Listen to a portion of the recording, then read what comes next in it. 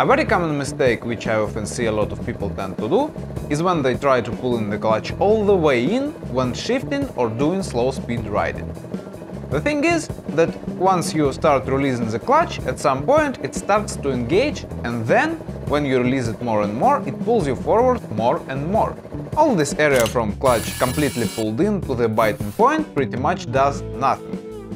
There is no difference if you pull in the clutch all the way or just past the biting point. In this whole area your clutch is disengaged. But then, when you need to release the clutch again, let's say for example you switched gear.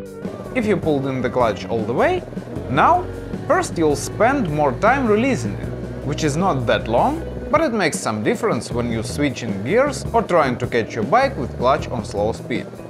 Second, in this case, your clutch plates will have a little smack, which don't improve your smoothness. If you instead pulled the clutch just past the biting point, when you start to release it, it will engage smoother and you'll have virtually no time with no power on rear wheel. So, try to develop a muscle memory for where exactly your clutch biting point is. And when you need to pull in the clutch, pull it in just past this biting point, just enough to disengage the clutch. You don't need to pull it in all the way. Then you can test your muscle memory by taking off on the incline. When you really developed a good feel and muscle memory for your clutch, you'll take off pretty easily. If you feel your bike rolls back a bit before going forward, chances are you are still pulling in the clutch a little bit too far.